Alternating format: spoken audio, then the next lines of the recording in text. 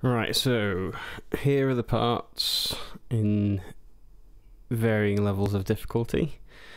So we'll start off with Don't Stop Believing, and there are two sections to the song. The full chords are E major, B major, C sharp minor, A major, and then do all that again. But instead of C sharp minor, G sharp minor.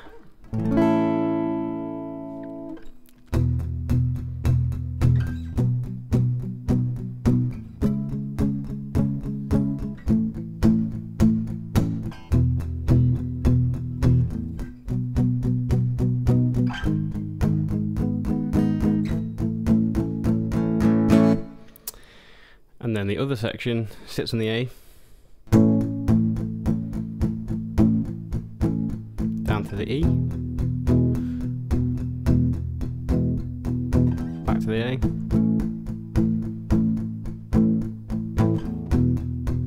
back to the E. Street lights, people.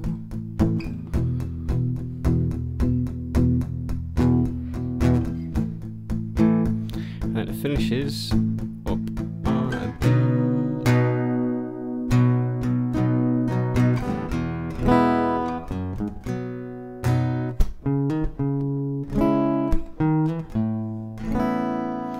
That kind of vibe, okay? So those are the only two sections for the whole song.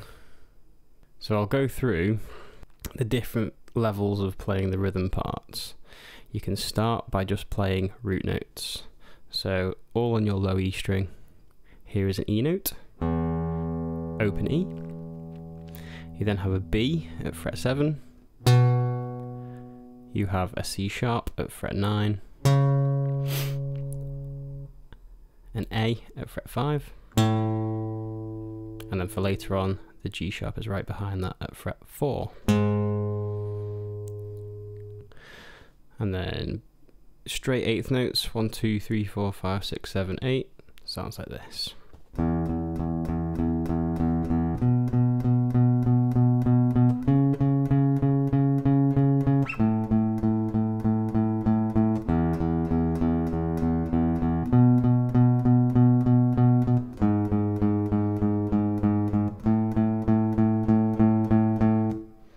Now there's plenty of alternative places to play those notes. For example, B is fret 7 on the E string, but it can also be fret 2 on the A string.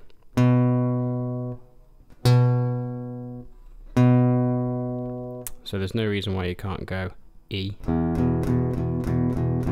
B. Likewise, C sharp is at fret 4.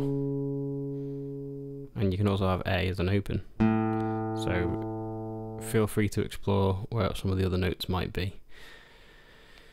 So that's the root notes. I'll play that a couple of times so you can practice along. So 1, 2, 3, 4.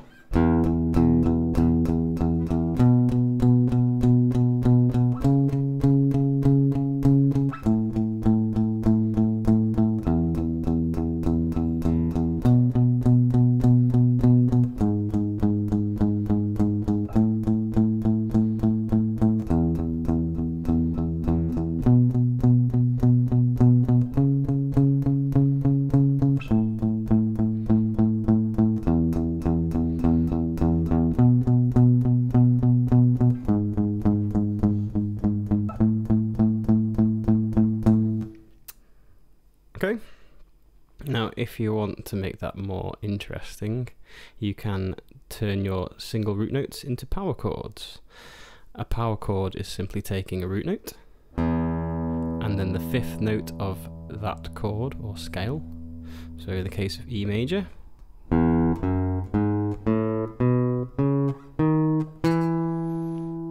one, 2, 3, 4, 5, or E, F sharp, G sharp, A, B. An E and a B note make a power chord. So here I've got my open E and my B note on on fret 2 of the A string. So if I play those together, it sounds much, much more chunky. And what you might notice is my right hand just rests on the bridge, and then I get a bit of muting from my palm. Sounds a bit nicer than going.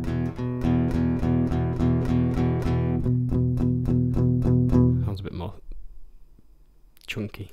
So if we take that power chord shape, you'll notice that the root note is on the E string, and the other note of the power chord, the 5th, is 2 frets higher on the very next string. Now we can take this chord shape, this power chord shape that I'm sort of dummying here. Obviously you don't need your first finger to play an open string, but look at that shape. And then what we can do is move the finger that was playing E, or pretending to.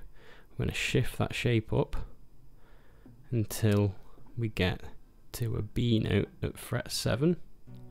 And we should still keep the same relationship between our first finger and our third finger. First finger's now on fret 7, and the third finger has followed it onto the next string 2 frets higher, fret 9. So we play those two together.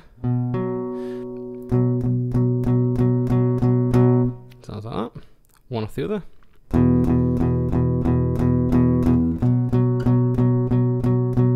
Now obviously that's quite a difficult change to make if you've never done this before, so what I would suggest is maybe just start with the B, get that ready, and you can chunk away on your E and then go straight to your B power chord. Because now that shape's movable, we can either move it up 2 frets to C sharp, and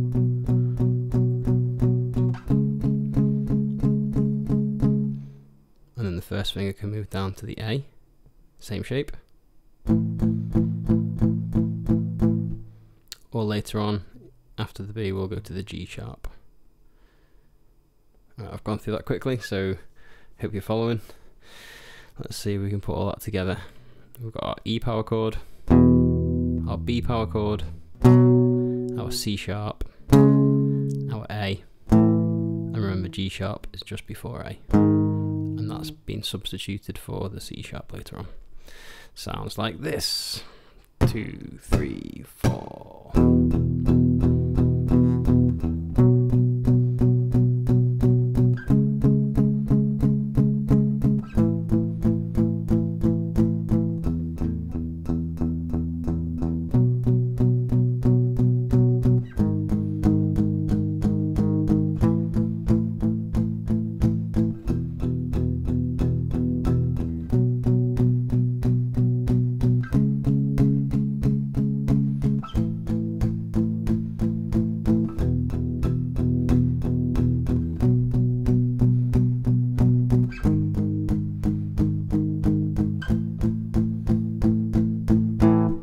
Hopefully that makes sense. Like I said before, you can still find all these root notes in different places, so if you'd rather play, for example, the B here, fret 2 of the A string, you can go easily from E to B, up 2 frets to C sharp, and you've got this little maneuver diagonally to get to the A.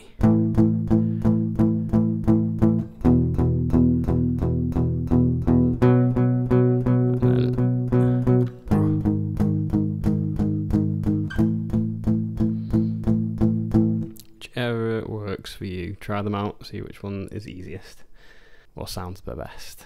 Right, the next one that we're going to do is we're going to take the chord shape of E and then rearrange the fingers used to play that, and you'll see that you can use the same shape to play prettier sounding chords that aren't just 2 notes.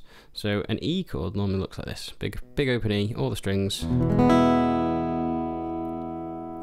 We have open E, 2nd fret on the A string with our 2nd finger, 2nd fret on our D string with our 3rd finger, 1st finger on the 1st fret of the G string, and the last 2 strings, B and E, are open.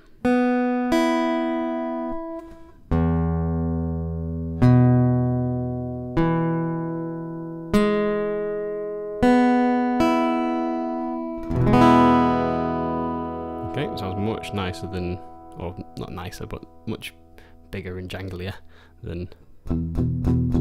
Right, so we can take that chord. Still apply some palm muting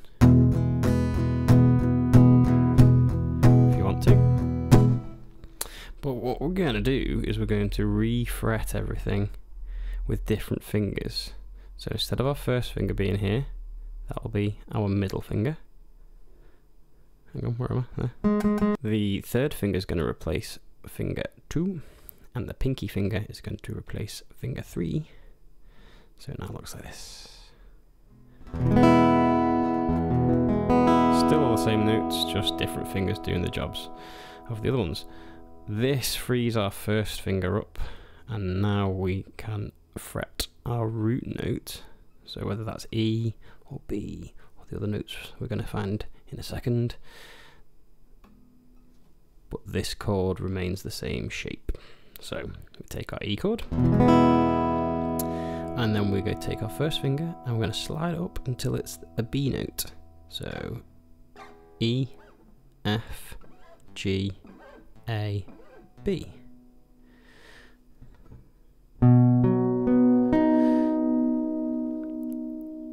Now I've only played the notes that I'm holding down because I've not taken the open strings with me. I haven't squeezed them down, which we'll look at in a second. You can take your E chord, just play the first 4 notes, and all those notes have been fretted just 7 frets higher to make a B chord instead. Alright, the same is true if you want to do an A.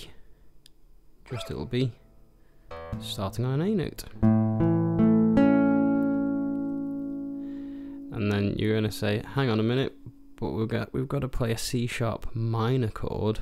How do we do that with a shape that's been taken from an E major? And I'm going to say you're very correct. We can't just shift that up there because otherwise we'll get the wrong type of chord. Instead, what we're going to do is we're going to move our first finger to that alternative C sharp, which is at fret 4, and use the same shape, but now everything's on a string that way towards the floor.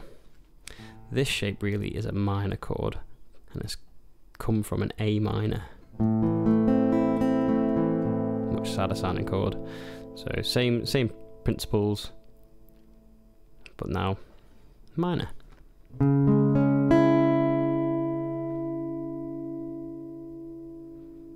Okey-dokey. So now if I play that in our chord progression, we'll have E with those fingers. Slide to fret 7 for B. Move that whole shape up to the 4th fret and across the strings for the minor shape. And then we'll move to our A on the E string, major shape.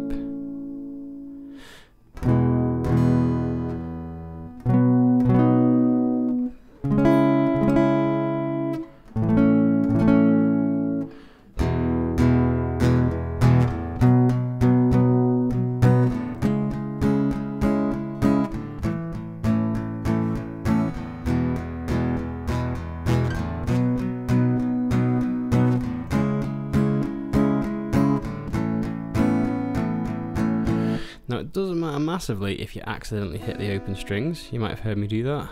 It actually sounds quite nice. It just so happens in this key. So don't worry about that. And you might hear that as I'm changing chords, I'm still keeping my right hand going. And you hear some open strings, but it just doesn't get in the way. It just keeps the rhythm flowing. So this hand stays on autopilot like a machine, bashing out the rhythm. Cool, so that's all fine, but we need to play G sharp minor. So there's not really a nice way of doing this, so what we're just going to do for the G sharp is we'll play the normal power chord. See, the problem with G sharp minor is there isn't a G sharp note that's low enough on the A string for us to use our C sharp minor shape, but moved. We'd have to move all the way up to this one sharp is at fret 11 on your A string, and it just sounds a bit weird.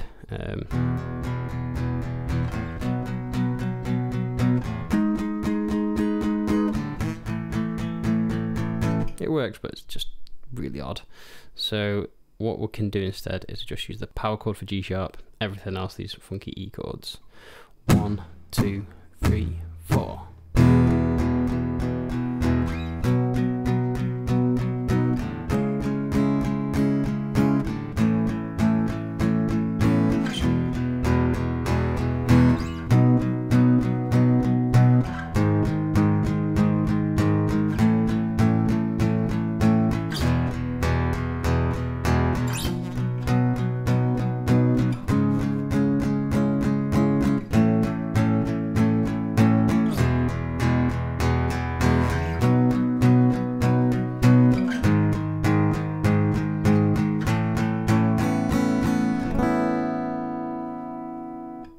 Right, so the last thing that we can do is we could turn them into full bar chords. So this requires you to have a really strong first finger. Good luck. I would first start out by trying to flatten your finger across all the strings on one fret. See if you can do that. So let me show you how it works. We take our first finger. Normally we would curl our finger over and use the fingertip and wedge that down on a string. If I turn this way, you should probably see, oops, it's nice and curly. So in your finger, you've got like 3 different knuckles. You've got your sort of fist knuckle there. You've got this knuckle here, which you knock on your doors with. And then you've also got this little knuckle here, which allows you to curl your finger all the way. And that's the one that helps us fret. So check this out. Hold down your B string with your fingertip at fret 5, for example. That should sound like this. And if you've done it right, you can play the E string underneath.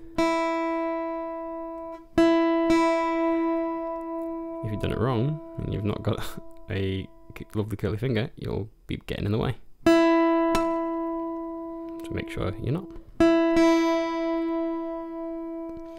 And then if we collapse this knuckle, it falls flat. Now I've got my fingerprint over 2 strings and they're both ringing nice and clearly, and this knuckle here, my knocking knuckle, sort of giving leverage to your fingerprint to force down towards the fretboard rather than pulling around this way. You've got something pushing down. So that's the secret. You take that, try it across 3 strings, 4 strings. The further you go, the flatter your finger has to be, because you've got to get more finger across more strings. Make sure your thumb is on the back of the neck, giving you something to push against. And eventually you'll be able to get the whole finger nice and flat. Perfect bar. Takes a bit of time. Lots can go wrong, just be patient. And if we take those chords from before, so E, and when we moved up to fret 7 with that, and we just fretted the fingertip on our first finger, we got that sound. Maybe with the open strings. Sounds quite pretty. We could bar the first finger, so everything goes flat, and we get this. That's 7, 9, 9, 8, 7, 7. If you do that for all the chord shapes,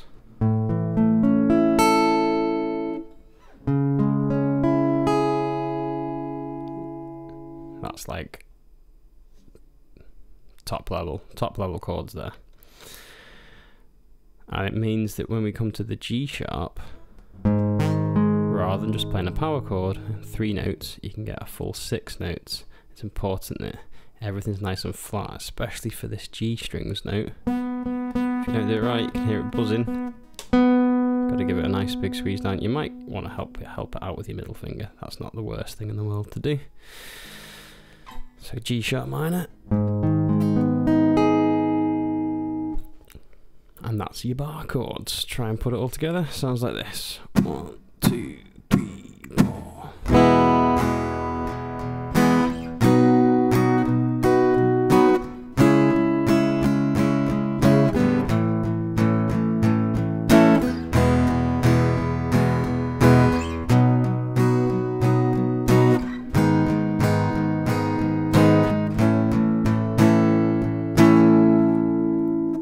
So those are all the different bits for those chords. The next thing we'll look at is the main riff. So whilst those chords are going on, there's like this pumping riff in the background following what the chords are doing and just climbing through the scale notes. For example, E climbs all the way up to B off the first two chords. E. And then we've got E, F sharp, G sharp, B. 1, 2, 3, 4.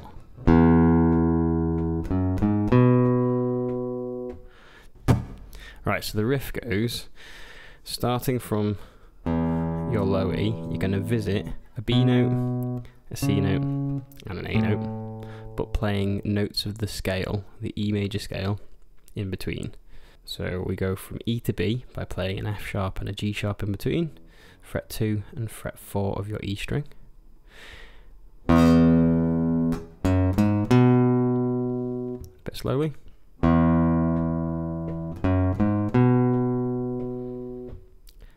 We next have C sharp, D sharp, back to C sharp. That together.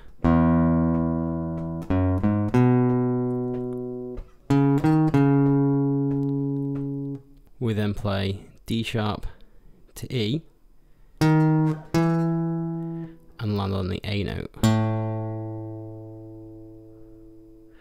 And then we play that again to lead us back to the start of the E. That second part.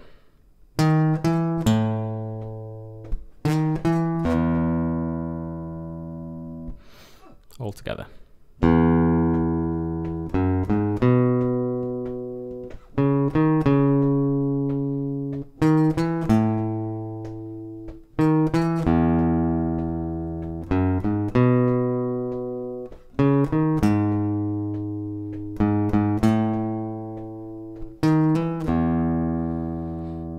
What I did at the end there is, instead of obviously going to the C sharp, I went from E to B, and instead of going back to the C sharp, I went to G sharp and played a couple of G sharps up to my A, and then my little lead back to E. So what I'll try and do now is I'll play the riff and then try and sort of hint where the chords would be as well. So sounds like this. 1, 2, 3, 4.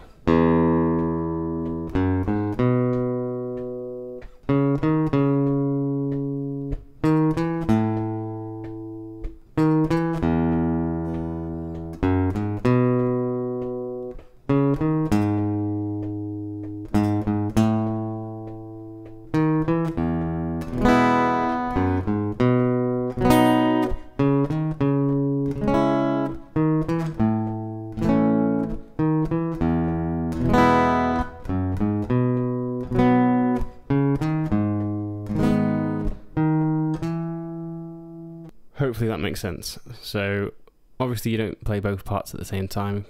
That's not the whole point. We're an ensemble. We want to play different bits at the same time. So we'll have some people doing the chords, some people doing the root notes, some people playing that little riff. Boss. Okay. The other bit we need is the bridge section. Dead easy. It's an A chord, followed by an E chord, repeated, but then the end is a B chord. 1, 2, 3, 4.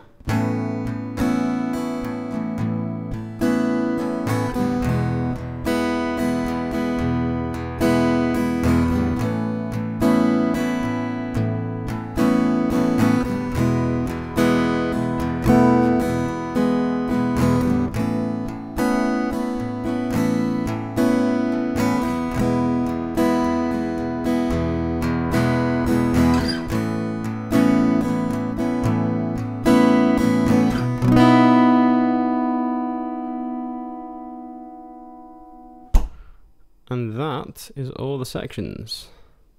Obviously you don't have to play the full chords for that. If you just have to play them root notes, do that. Power chords cool too. And experiment with the ribbons. Experiment with the rhythms and see what works. So we've done all the rhythm parts. What's left to do now is the melodies. Now, Don't Stop Believing is in the key of E major. And if you know a little bit of theory, you'll know what a relative minor is. If you don't panic, just trust me. The relative minor of E major is C sharp minor. So we've got E major, C sharp minor. They're the same keys, same sets of notes, just different perspective of thinking about them. What this means is we can play our minor pentatonic scale starting on C sharp. So C sharp's at fret 9. And if we play our minor pentatonic scale, we get this.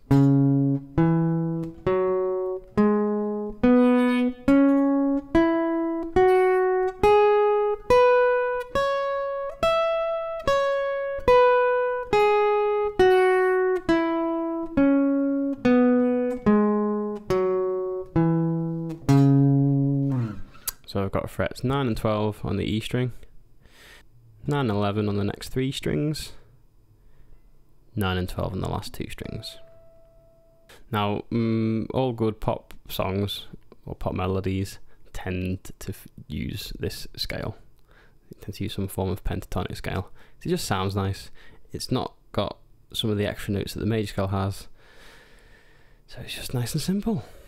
Now, the nice thing to do for your learning would be to get you to work out all the vocal parts by listening to them and then playing them back. So I'll give you a hint maybe with this, and then maybe I'll put up a video with the whole thing on, or maybe I'll do a performance at the end.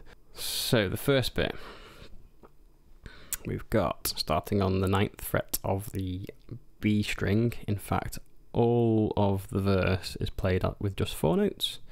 We have the B string notes and the G string notes. It's some version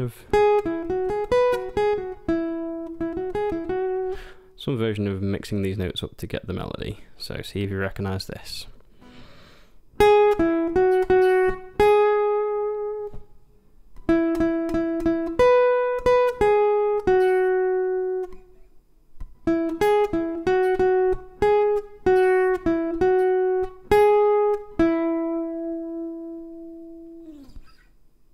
So that's the first half.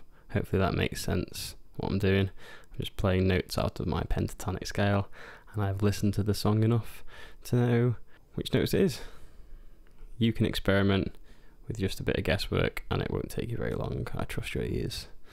So what I'll do now is I'll record at least the rhythm parts and the melody parts, put them together, and you can see what's going on. Right, so what I'll do now is I'll play through both the chords, the riff, and then stick some melody over the top so you can get an idea for what's going on. And then you can practice all the different parts, we can put them all together, it'll be glorious. So 1,